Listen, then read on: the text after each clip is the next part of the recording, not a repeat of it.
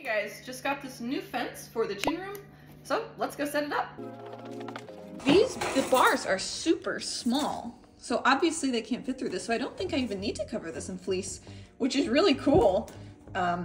It'll feel much more open that way, so I'm gonna zip tie them together and we're gonna see how long it is. And this is actually pretty cool. It comes with a bunch of tiny zip ties, and actually I might end up needing to cover it in fleece since these are plastic, but I brought these big ones up here, but I don't need them.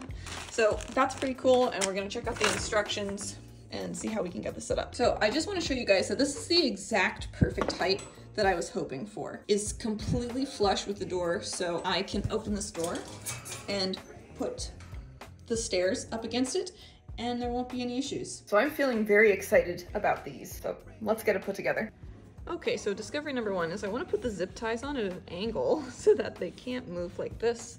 So I've got one going this way and the other one going this way over the crosses, so that they can't move up and down, but can still be completely folded up like this. So we'll keep going. Okay, so just so you guys can see what I'm doing, I'm taking the inner piece here, or the inside edge, and I'm lining it up right here.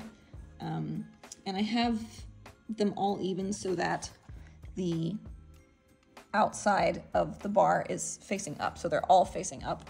You can do it whichever way, I don't think it really matters. But the important part is the zip ties, which I don't know if they're really gonna care if there's zip ties on there, if they're gonna bother them or not. But if they do, you can just put fleece over it. So one way I'm gonna be going across, and I'm leaving enough space so that they can wiggle just a little bit. And then I come over to the other one. So this one's going this way. That means this one needs to go that way. And that way they'll still be loose, but they won't really be able to move that much because the bars will be blocking each other with the zip ties. So you can see here, it's still plenty loose, but they're not gonna be going anywhere.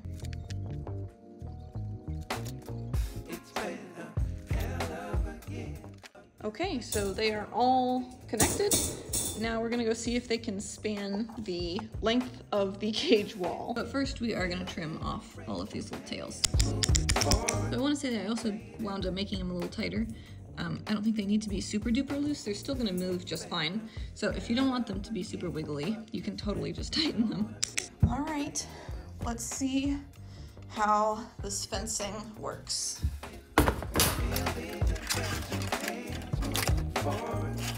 So it does a pretty good job.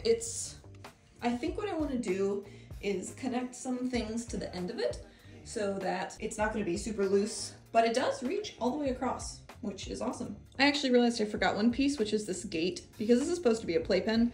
So this is actually going to make it be completely end to end. So let's put this on here. Oh my gosh. What are you doing, Chippy? Oh my gosh. Okay, one thing for this, these wheels need to be all facing in and all the cages need to be flush. So these two are good, but Henry and Chip's cage needs to go back, and I need to flip this wheel around. And actually, while I'm at it, I'm gonna space these cages a little more evenly. This is very close and like an enormous amount of room, so let me fix that really quickly. Oh, Henny. Henny, what are you doing? Henny, what are you doing, Henny? Oh my goodness. Oh. Well, now I just want to move everything around in this room, so I guess we'll take a break and move some things. Ooh, safety first.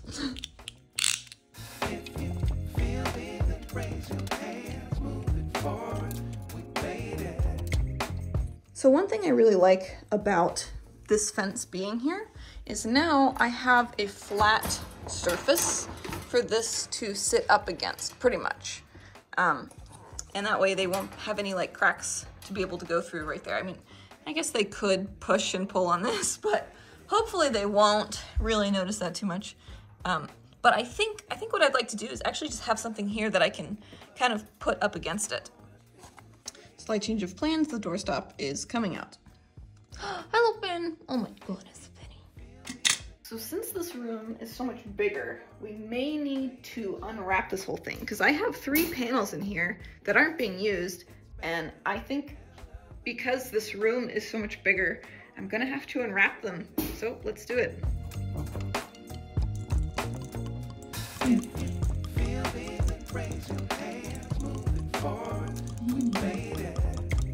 You're so cute. So cute.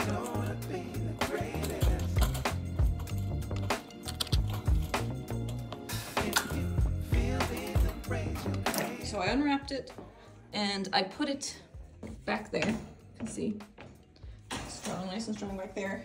If it gets too wiggly, we'll have to just put some fleece on it.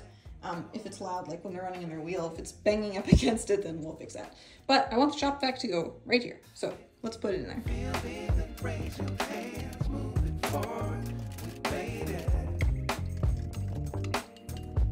So yeah, I may want to cover this with fleece because if they see there's a cord or they just want to get under this thing because it's dark underneath it and the rodents, so they want to do those kind of things. I may put some fleece right here, and I may just go get that pink one and put it where it was. And I'm thinking about it, I may want to run the cord instead of right here. I might want to run it back there because there's an outlet back there. And if I have this cord here, I can't push this up against the wall, so it's nice and flat. Like I'll show you. You do this, and then I have this whole thing blocked off like this, and then when it's time for playtime, I can just open it up. The cord is blocking that, so I think I'm gonna run this cord back there and just cover all of this with fleece. I have plenty, so yeah, I'm gonna do that. Stuff out of the way. You know, this has now gone from just seeing if this fence fits to rearranging the whole room, but that's just how this goes sometimes. So I'm really, really liking the feeling of space right here. This doesn't feel like it's too much. And in fact, I mean, I can put the metal bin over here. Actually, I don't need to do that yet, but this is feeling really good. Okay, so, oh God, that mess. I think we may need one more. And I initially threw these out, but looks like we need them, so.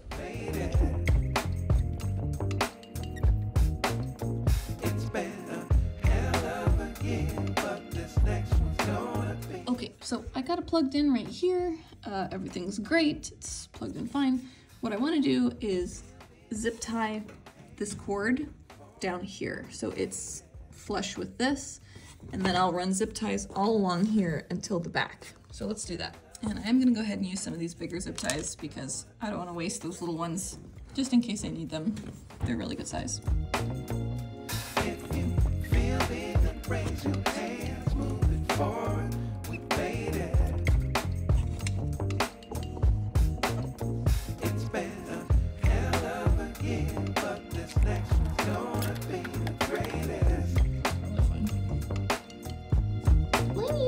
Cute. Let me see your cuteness. Oh my goodness.